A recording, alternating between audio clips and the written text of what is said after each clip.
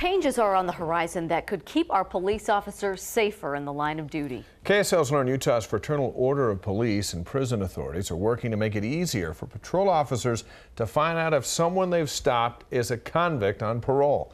The notification would come through a simple computer check.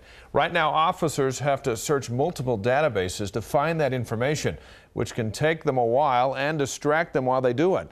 The new plan is in response to the murder of Utah County Sheriff Sergeant Corey Ride, who was shot and killed by a wanted parolee last month. Well, Dave, the KSL investigators have discovered another plan is in the works to improve how the state tracks ex-convicts, and there's no other plan like it anywhere else in the country. Well, tonight, Debbie DeJanovic gives us an exclusive look here at how agents now monitor Utah's parolees and how it's set to change.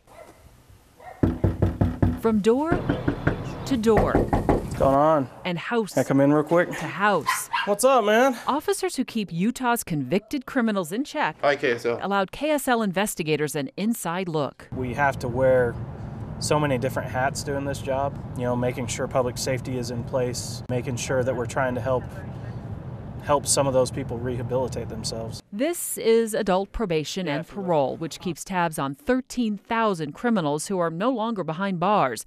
1/4 are parolees, some of who've committed very violent crimes.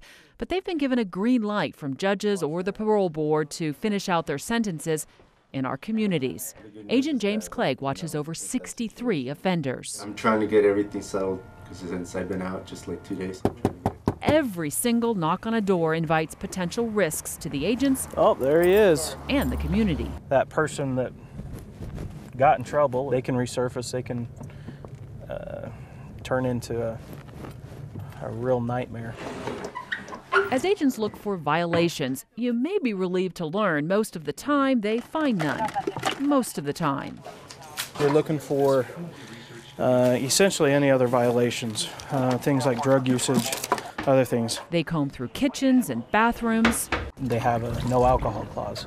And so, we'll check fridge, we'll check cupboards, check freezer. And on this day, this offender's not so lucky. Since there is that stuff in, we're going to do a little bit more in-depth search. A baseball bat by the door leads to more searching. That one's empty. And they find an old drug kit. Some syringes, a spoon. Some knives, prescription drugs, and it's not looking good. So what we try and do is sort out what's going on. Now Clegg must decide, does he put this probationer back behind bars or work with her so she can stay in the community? For decades, agents have used their discretion, but some say that's allowed offenders too many chances. But I've learned that discretion is about to become a much more formalized process. They're developing something called a computer matrix, and it's never been tried before. Think of it as a report card that grades how well an offender is doing. Do they have a job? Are they living where they say they live? They committed more crimes. It'll help an agent decide when it's time to put somebody back behind bars. We want to protect public safety, and that's first and foremost in every law enforcement agency, of course. Steve Gerke is the spokesperson for the Utah Department of Corrections. He says in the past 3 years, 2,400 warrants have been issued to send parolees back to prison. It's uncertain if that number will go up or down under a new matrix system. It kind of has to work in concert with the discretion of that agent as well, because we can't just draw a hard, fast line. There's specifics, there's context that goes into every single case and every single individual offender. And then if she's telling us the truth, then we can do an alternative. Back on the streets, agents won't put this probationer back behind bars because it turns out they didn't find any drugs in her system. Some of this stuff belonged to her roommate. They're going to continue to work with her. And with that, Agent Clegg is on to his next visit. How's it going? Can I step in? Debbie DeJanovic, KSL 5 News. Debbie, thank you. Ap&P has been working on the new matrix for several months now and believe it'll be several more months before they can actually put it to the test.